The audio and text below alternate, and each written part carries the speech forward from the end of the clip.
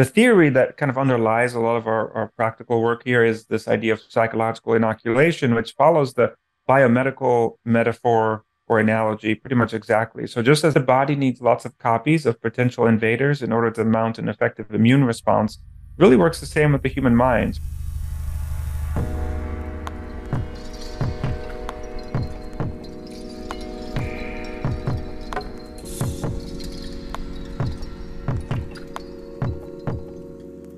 Hello, everyone. My name is Stephen Parton, and you are listening to the Feedback Loop by Singularity. This week, my guest is Sander Van Der Linden, who is a professor of social psychology at the University of Cambridge, where he has also directed the Social Decision-Making Lab since 2016. In this episode, we explore Sander's latest publication, Foolproof, in which he details the many ways in which humans fall prey to misinformation and the ways in which we can resist such persuasion. This primarily takes us on a tour of his work around pre-bunking, an experience that gives one an increased resistance to misinformation through a process that is very much like a mental vaccine. Unfortunately, we had some unreliable internet and a snowstorm that cut this conversation a bit shorter than usual, but luckily we were able to get through the main points of Sander's work before I lost electricity. So this will be a bit shorter and sweeter than usual, but without further ado, everyone, please welcome to the Feedback Loop, Sander Van Der Linden. Your book, Foolproof, Why Misinformation Infects Our Minds and How to Build Immunity, has just come out. And I just was wondering if you could give us a little bit of insight into the background and motivation that led you to write this book, why this was a subject matter that you felt was important to invest your time into it. Yeah, I was always interested in writing a popular book. Part of the reason why I love studying psychology is because it's relevant to humans and people, and I want to tell people about stuff that we find in our experiments in a way that's relatable and accessible. So that's always been sort of on the back of my mind. But then I think what was a particular motivator for me was that I never felt like I had quite enough to say. So I just sort of wanted to wait until we had a program of research over numerous years that really added up to something. And doing this for trying to define and monitor and fight misinformation for what feels now quite a long time. I felt there were some interesting insights there for people to, take away from some interesting takeaways that I thought people might enjoy, both in terms of the evidence that we've gathered, in terms of what works, what doesn't work, how the brain processes misinformation, how it spreads on social media. And so I felt there was really something there that I could turn into an interesting story, and also some really practical evidence-based tips that we were able to gather over the years. And at the beginning, it was sort of like, okay, well, this is an interesting theory and some interesting experiments, but I don't want to put out a book and something that's quite preliminary. So I wanted to wait and see where it went. And then we had all of these interesting collaborations with tech companies and public health agencies, and we could really test things in a on a larger scale, and that kind of led to a lot of interesting insights, a lot of feedback, and that kind of motivated me to sort of tell that story, because often that would be interesting for people to know, like, what's going on at Meta or Google or inside some of these government agencies. What are people up to, and are they really trying to fight misinformation? And so I thought I had some interesting insights that I wanted to relay to people, and that was kind of the ultimate motivator for the book. Could you share a few examples or one example of like one of the research studies or one of the collaborations that was particularly insightful to you or really exemplified what you're working on? Yeah, and so one of the examples was that we had produced some games. One of the games is called Bad News, and it's sort of a deep dive simulation into how nefarious actors dupe people online, and it's meant to be slightly radical in the sense that it's not sort of a typical sort of media literacy education where people try to be a good investigative journalist. It's quite the opposite. It's more, exposing yourself to weakened doses or that we control. But still, kind of you're messing around with the dark arts of manipulation to try to build resistance by seeing how people are duped. And we were building tests and quizzes to see if after 20 minutes of playing this game, people actually improve in their ability to spot online misinformation.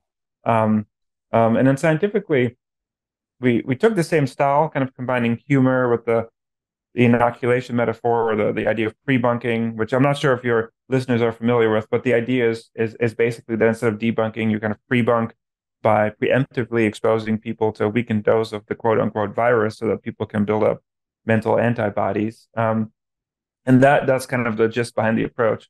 Could you say more about that in terms of what you mean by the idea of a virus, or like inoculating against that, just to tie it more to what you're really talking about here so people have a firm understanding?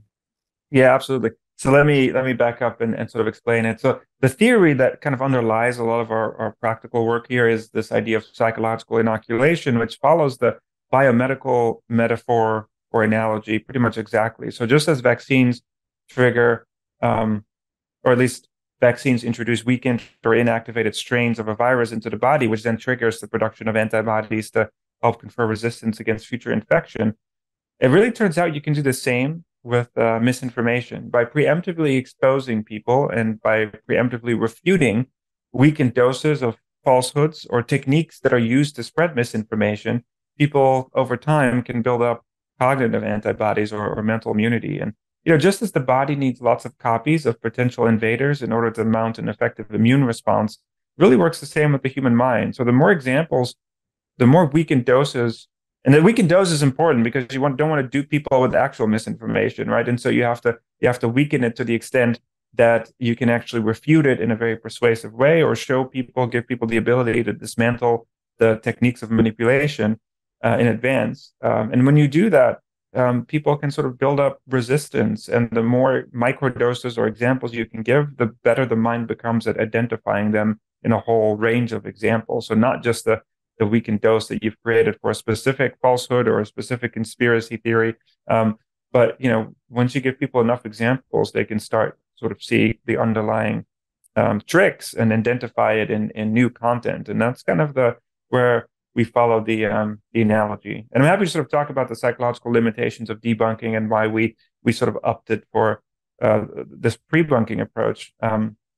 But when we got to the stage of actually doing this outside of the lab environment, and even our games, they're in a controlled environment, and it's a choose your own adventure game, but we control the scenarios, and so it was still pretty scientific in its setup. And so with these videos that we created, we were able to test them live on YouTube, and I think that was exciting for me because up until this point, a lot of social media companies were like, okay, interesting, but we don't know how this works with our users and how our people are going to respond to it, and whether it's going to be effective on our platform. And every time it's the same story, and so we always have to do everything from scratch for every social media company. We did that with WhatsApp, with Meta, with Google, and so every time we go through the same sort of process, and I understand it, and it is different every time, and so it is interesting. And so we created these videos for YouTube, and the brilliant thing that Google came up with was that they said, well, how are you going to scale this? How are you going to get this to people who would otherwise be quote unquote vaccine hesitant? And so they had a really good idea. I mean, they said, YouTube has that annoying sort of ad space, right? And so what if they just put it in the ad space before, people are exposed to potential misinformation? And I think I'm supposed to say that Google doesn't, or YouTube doesn't release any information about its algorithm, so I can't speak to what its algorithm can or cannot do. But let's hypothetically assume that its algorithm could, with some probability, identify whether a video might contain some questionable information. It could automatically insert the pre-bunk in the ad space, and then people would, it would preempt it, and it would prevent some of the difficulties you get with trying to debunk things after the fact. And we did an experiment with millions of people live on YouTube, and actually were able to test that, and found that actually that does help. I mean, the effects were not as impressive as in the lab because it's live, people are distracted, it's on social media, but it still worked, and that really was one of the best kind of test of this concept, and Google made that possible. There was a lot of a lot of legal stuff, a lot of internal complications, and so it was a very interesting experience. And I talk about it in the book in terms of what I can say, and the lessons that we've learned from that. But yeah, so that was another kind of real world instance where, I thought that was interesting, and Yeah. yeah. What's an example of maybe like a pre-bunked piece of content? What does the vaccine or the small dose that you're setting somebody up with kind of look like? Is it a 15-20 second clip that is slightly misleading or that actually instructs people on what fake news looks like, or is kind of like a priming exercise? Like what kind of thing are you really trying to show them in this pre-bunk experience? Yeah, that's a great question. I mean, up until now, it sounds pretty abstract. So let me give the listeners kind of a concrete example. So there's various ways that you can pre-bunk, and it depends on the level of risk that you are comfortable with. And it's sort of it's not like a nudge or a prime. And so those interventions just kind of nudge people to be accurate when they're on social media, but they don't confer any skills on people. And so our interventions are a bit more involved in the sense that we want to preempt manipulation or falsehoods and actually give people ways to detect it. And that requires a bit of time. And that's been a struggle since the beginning in terms of how can you get a 20-minute simulation down to a 30-second video clip and still have it work, right? To come back to giving you a concrete example. So we studied the kind of techniques that people use to mislead others online for years, and we kind of documented them. We call them the 6 degrees of manipulation, and includes things like polarizing people with polarizing language and headlines, and using emotions to fear monger and cause outrage, building conspiracy theories, trolling people, and trying to distort public perception with bot armies and fake experts. And we have a whole sort of documented list of these techniques. And with the YouTube videos, what we did was we didn't tell people what they need to believe. We didn't talk about any specific issues. The video starts, and it revolves around this idea of a false dilemma. So, as you probably know, a false dilemma is a situation where you present people with two options. Well, in fact, there's more. And the reason that's interesting is because there's a lot of they're called YouTube gurus, who try to radicalize people with extremist rhetoric. And one of the most common strategies is to present people with false options, which is that, oh, either you join ISIS or you're not a good Muslim, or, we can't really care about immigrants because we got a homelessness problem in the United States, right? And so there's these sort of false dichotomies that are floated. And at first it's convincing to people. They're like, oh yeah, but then when you think about it more, you realize, wait, is that really true? Can't you do both at the same time? And sure, I mean there are some resource constraints in society, right? But most of it is misleading. But without talking about any of that, the YouTube video cut straight into Star Wars. I'm not sure if you're a Star Wars fan, Sure. but a clip appears and you have Revenge of the Sith, and so Obi-Wan is talking to Anakin Skywalker, who kind of says like, either you're with me or you're my enemy. And then Obi-Wan replies that only a Sith deals in absolutes.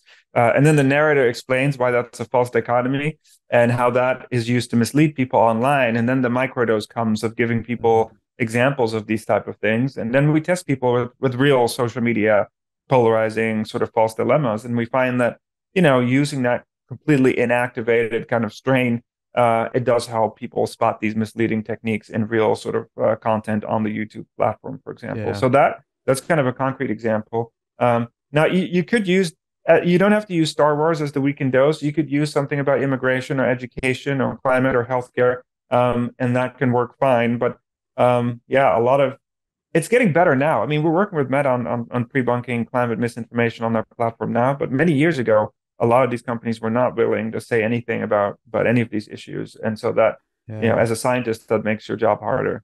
Is the idea in essence to kind of tackle some of the inherent cognitive biases that humans have without maybe directly trying to tell people what they should believe? In a sense, you're almost just trying to empower critical thought before you hand somebody over to something that might be attempting to kind of usurp that critical thought. Exactly. And I think that's the thing most people across the political spectrum can probably get on board with. And that's also why I've kind of embraced this approach, in that It's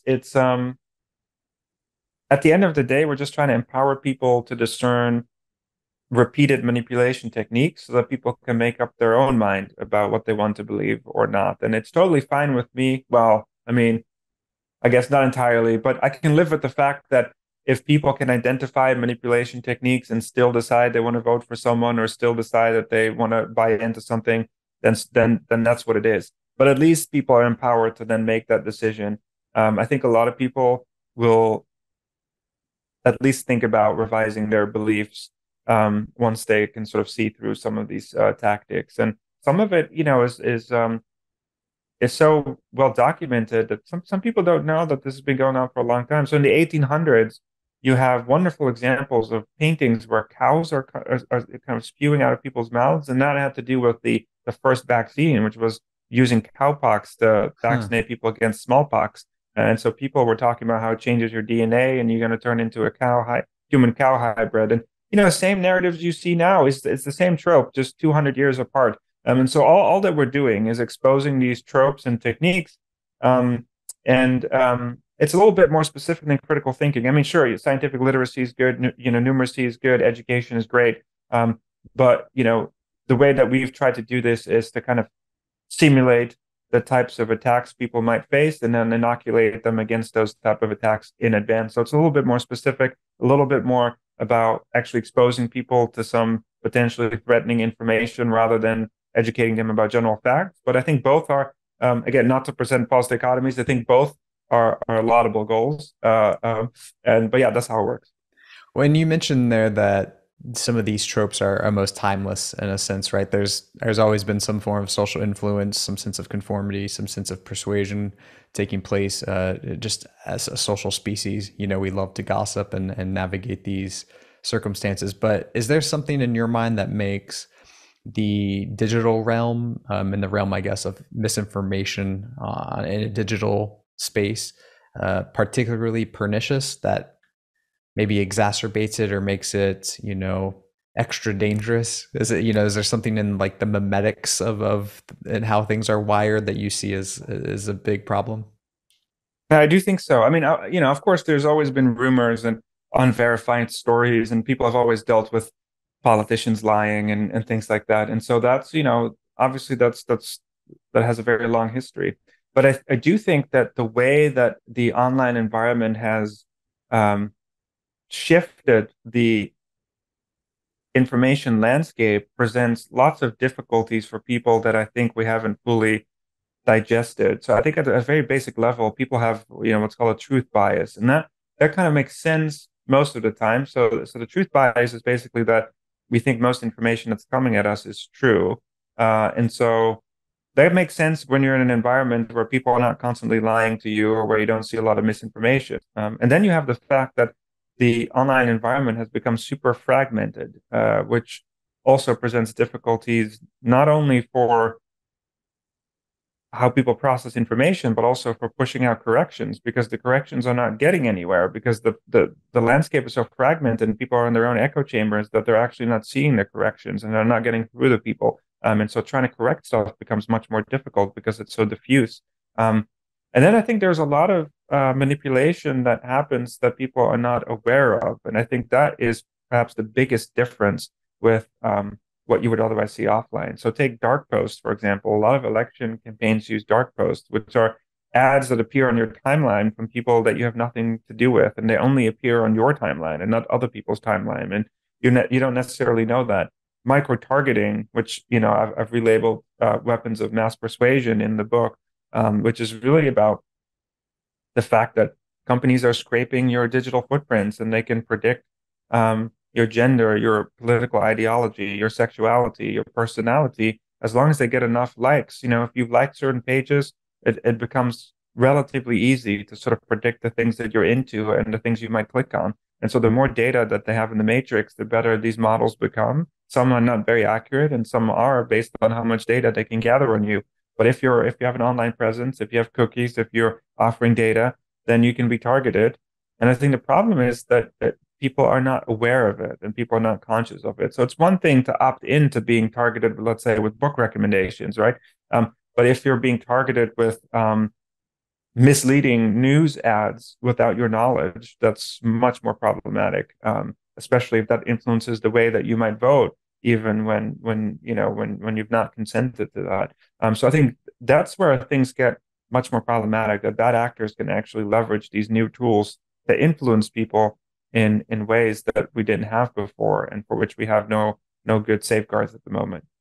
Yeah, perhaps this sounds like a naive or obvious question even, but given your study of human judgment and decision making, do you feel that awareness of cognitive biases, awareness of ways that we might be manipulated, really does inoculate us in some sense? Because I feel like it's almost one of those things where facts are great, but they're really hard to stick in someone's mind if they don't have emotional salience, or if they're not somehow useful to bind you to your social group.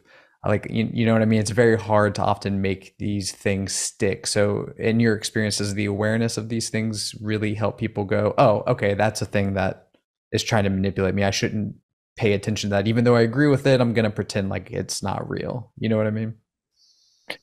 Yeah, well, we know that, at a basic level, awareness of cognitive biases doesn't necessarily fix it. And so, in a book, I give people an optical illusion and then sort of tell them what the illusion is, but you're still looking at it and you're still seeing the illusion. And so that's I think it's similar in some ways. Knowledge does help, but it doesn't fully kind of solve the problem. And you see that with the literature on debunking and fact checking. And so it has some effect, some positive effect, but then a lot of misinformation lingers and people continue to retrieve false details from memory, even when they acknowledge having seen a correction, which is what we call the continued influence of misinformation. And that kind of occurs because misinformation activates lots of so human memory is kind of like a spider-like web of a network with lots of different links and nodes. And once misinformation integrates itself into your mental model of how something works, it becomes like a game of whack-a-mole. So once you correct one falsehood, another one pops up somewhere else, and it's all interlinked. And so trying to undo that is actually very difficult. And so one of the things that they found is that when you debunk something, you need to give people an alternative. Just saying something is false doesn't work, because if people tag something as false in their memory, and if they don't have an alternative explanation of what's true instead, they're just going to revert back to the thinking what they initially thought. But that alternative explanation isn't fully enough in itself either. And so it needs to be sticky. It needs to be simple. Science tends to be nuanced, complex, whereas misinformation is often simple and has some psychological appeal. And so how can you make science sticky and simple? And then the last factor is that the correction really needs to cohere with what people want to be true. And that kind of gets at what you were saying earlier, and that trying to frame corrections in a way that doesn't antagonize people is really difficult. So for all of these reasons, I think it's often easier to try to pre-bunk than debunk, because you prevent some of this encoding. It's kind of a memory term that people use, but you prevent this stuff from being integrated into people's kind of knowledge or mental model in the first place. But pre-bunking also requires that people have some incentive to pay attention and participate, right? And so where I think it differs is that our approach leverages the idea of, well, two ideas. One is that people have to come to terms with the fact that they might be susceptible to nefarious persuasion, and two, that they perceive some sort of manipulative intent. And I think those factors are really big motivational factors. And so part of the inoculation is based around ability. Like, okay, yeah, you have to help people actually be able to become aware of their biases and how to spot it. But the other part is really about motivation. You also have to give people the motivation. And the way to do that, we found in kind of the persuasion literature, is that people start paying attention when they think other people are manipulating them. And that's so that this idea of perceived manipulative intent is really important. And that's often why we focus on disinformation and techniques, because that's kind of where people become more concerned. And then also they need to understand that they're vulnerable. Lots of people are overconfident and think that fake news, they're not going to fall for fake news, and that's not a problem for them. And so some of our simulations try to elicit this effect for people to actually show we can dupe you, and it needs to trigger some level of threat and vulnerability. And that's kind of part of the inoculation process, and I think part of what helps it be a little more effective in that sense, that it's not only that you give people these skills, but they also have some level of motivation. But we do know that people also lose that motivation over time. And so the inoculation effect does wear off over time, especially when people come across contradictory information, or, they get social cues that say something else. And so we've started implementing what we call booster shots. Just as with regular vaccines, people need to be boosted, otherwise you might lose your immunity. Hmm. Yeah, this makes me think a little bit of conformity in general in the psychological sense, and I guess intent, malice, and intentional malice. So I'm wondering, we have the experiments done by Ash where participants are shown, several lines of varying lengths, and they're told to match lines. And if their peers match lines that are obviously not the same, they will often conform and say that they agree, even though they don't. And this makes me think about like trending content, trending hashtags, trending ideologies or memes that kind of permeate the internet. And I'm wondering, is more of what you're seeing in terms of maybe misinformation or this kind of social influence a result of things like that, which are not really intentional? They're just kind of an attractor that people just slowly gravitate towards over time because they feel that's the standard? Or is it more something that is intentional, more malice based, where you do have these kind of gurus you mentioned earlier who are purposely trying to seed bad ideas into the ecosystem, informational ecosystem, to persuade somebody or to exploit them financially? Yeah, I think it's both. And so we definitely see these kind of gurus and high level influencers who are intentionally spreading this stuff. And I kind of liken it to a multi-level marketing scheme. So there's the people on top cooking up the conspiracies. And then there's the people who are being duped and spreading them and suffering some of the consequences. But I think there's also, and this gets to the other point, I think something fundamental about the social incentives on social media that lead people to spread and endorse misinformation. And we've done some research on that. So we looked at millions of posts on both Facebook and Twitter of media accounts, and as well as congressional accounts. And what we find is that the stuff that goes viral is best predicted by the degree to which the language derogates the other side. And so this, for example, if let's say if you're a Republican, then one of the most popular posts was like, check out Joe Biden's latest brain freeze. And then if you're a liberal, it was something, nasty about Trump. And so the idea is that the sort of outgrouping receives a lot of engagement on social media. Negative emotional stuff does too. What we call emotional moral words like outrage and evil and pedophiles and hate and that sort of stuff gets a lot of traction too. But in particular, the sort of dunking on the other side, and this is what we call the perverse incentives of social media, that what drives engagement are really just these negative incentives. And that kind of leads to this vicious circle of people sharing types of content that the algorithm rewards, and then people feed into that, even though when explicitly in surveys they state that they don't want that type of content on their feed. And yeah, we just completed an experiment that I briefly talk about in the book about, is it worth changing some of these incentives? And we do find that if you reward people either socially or financially, so we started paying people, then they're much more likely to give an accurate answer. And so that tells us something about the incentives on social media versus when we experimentally control the incentives. And so they could change them. And I think that could lead to a much better online conversation and potentially a reduced sort of level of misinformation sharing.